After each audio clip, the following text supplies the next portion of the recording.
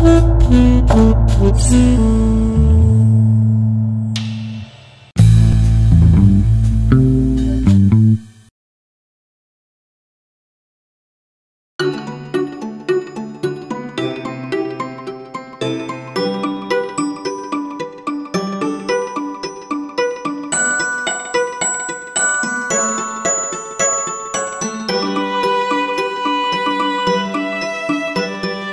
everybody, welcome back to Synthetic Biology 1.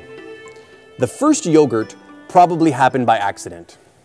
Yogurt-making bacteria like lactobacillus live basically everywhere, on plants and animals, and in the soil, and even in the human digestive system.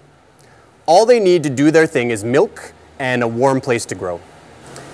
When people discovered that yogurt was delicious, they started making it on purpose, long before they knew what a bacterium was. It was basically synthetic biology for cave people. So, what's the deal with yogurt? How does yogurt work? Well, if we can't explain that with all of our fancy modern science, then we might as well just go home. Specifically, there's 3 questions that I want to answer. What makes yogurt sour? Why is it solid? And how does it work to preserve milk? Okay, let's talk about sour. Yogurt becomes sour during the process of fermentation, which is the way that yogurt bacteria make energy. It's not special to yogurt.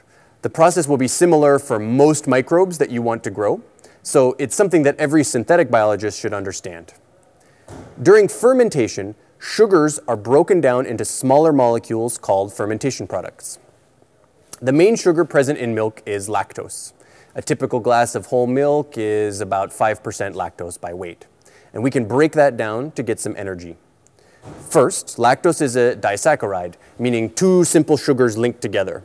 The enzyme lactase splits lactose into glucose and galactose. The simple sugars are imported into the cell where they enter the metabolic pathway of glycolysis. You can think of glycolysis as like the powerhouse of the cell. More enzymes work to split the 6-carbon glucose or galactose molecules into 3-carbon lactic acid molecules. The conversion produces energy in the form of ATP and NADH, which the cell uses to grow.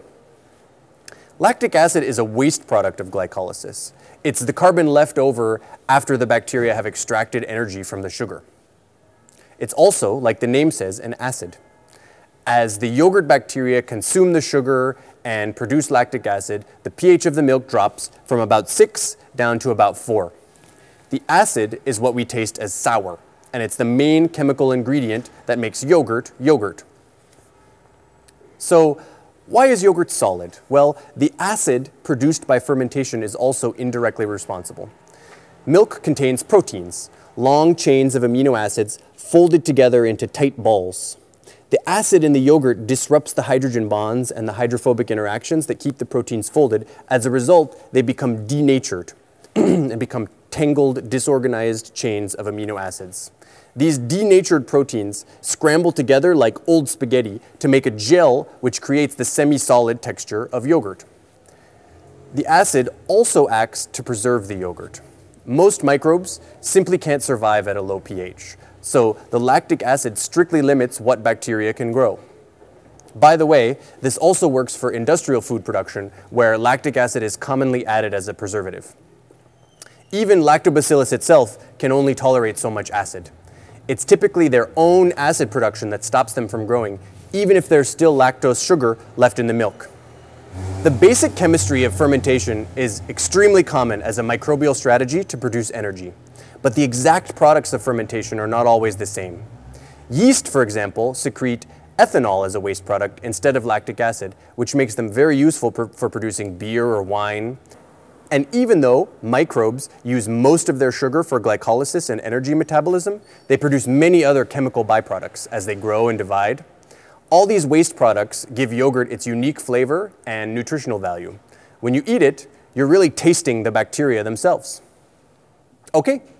So that's the basics of fermentation. Until next time, everybody, stay sour.